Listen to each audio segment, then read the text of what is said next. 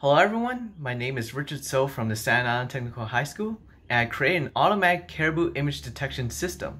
Why, you might ask? Well, there is currently an investigation on caribou activity in the Alaskan wilderness with camera trap data.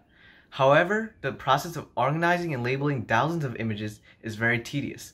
Thus, my project involved developing a system to detect caribou in images using deep learning.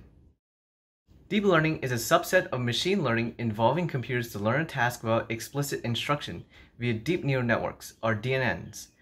DNNs improve themselves on an objective as it receives more data examples, a process called training. Foreground Segmentation Network, or FgSegNet, is a DNN that produces masks distinguishing foreground objects within images. My system utilized FgSegNet's powerful foreground extraction with an additional DNN classifier that predicts if the image contains caribou. To test this system, I used a labeled dataset of images collected from camera traps set up in Alaska. First, I masked 200 images labeled to have foreground objects and allowed FgSegNet to train on these sets of images. Then, FgSegNet generated masks for a random selection of about 2,000 images and trained and evaluated the additional DNN using these masks. I repeat this procedure for 3 different camera trap locations.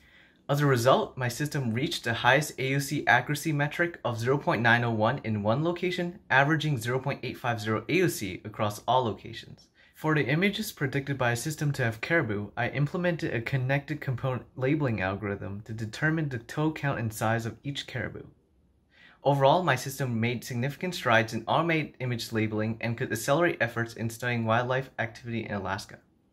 Thank you very much for listening.